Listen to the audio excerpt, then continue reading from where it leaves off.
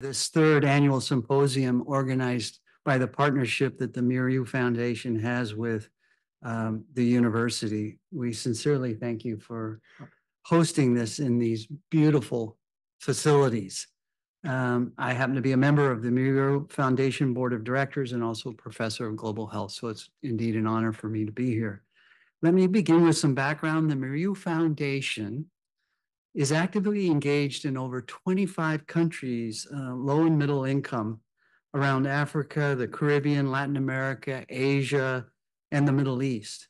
More than a funder, we're an operating organization, working side by side with local partners to prevent and fight epidemics, strengthen laboratory capacities, improve health and living conditions, especially of mothers and their children. Today's topic hits close to home, as the Dean so eloquently described. Our local teams and partners are currently on the front lines working to deliver health services to displaced populations around the world and in the most challenging crisis zones. A quick word about today's program. We will hear the perspectives of colleagues from two countries in the Miriu Foundation's network.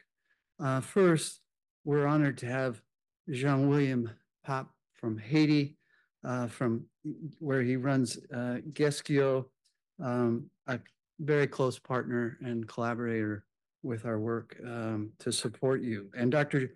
Josette Najjar, who, because of recent bombings in Lebanon, could not join us, but hopefully we'll be able to connect with her via Zoom. Dr. Carl Blanchett from Geneva, he was okay. He was sitting next to me. Thank you for coming and delivering our keynote today. We're also fortunate to have Kevin DeCock and David Heyman, my friends and fellow board members at the Miriu Foundation USA, David being the chair from its inception. And they will facilitate today's panel discussions with a remarkable group of experts representing a wide range of geographies and expertise, spanning field intervention to policy. Finally, we're honored to have Nidhi Bori from USAID. Thank you for coming. You will be sharing your valuable insights in the closing remarks, so thanks again. It is now my great pleasure and honor to introduce our special guest and keynote speaker today, Dr. Carl Blanchett, the director of the Geneva Center of Humanitarian Studies and a professor of humanitarian public health at the Faculty of Medicine, the University of Geneva. Professor Blanchett is also co-chair of the CHH Lancet Commission on Health, Conflict, and Forced Displacement, and the co-chair of the Lancet Migration Europe.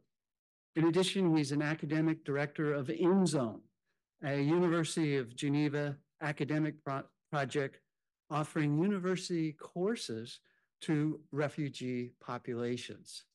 Professor Blanchett's research centers on public health, migration, and the resilience of health systems, particularly in the post-conflict and conflict-affected regions. He has pioneered innovative research methodologies based on the complexity of science and systems thinking, and with a particular emphasis on women, adolescents, and child health in humanitarian contexts. He was notably one of the co-PIs of the Lancet series on women and children's health in conflict settings. Additionally, Professor Blanchett has played a key role in creating a priority package of essential health services for countries such as Afghanistan and for various humanitarian crises.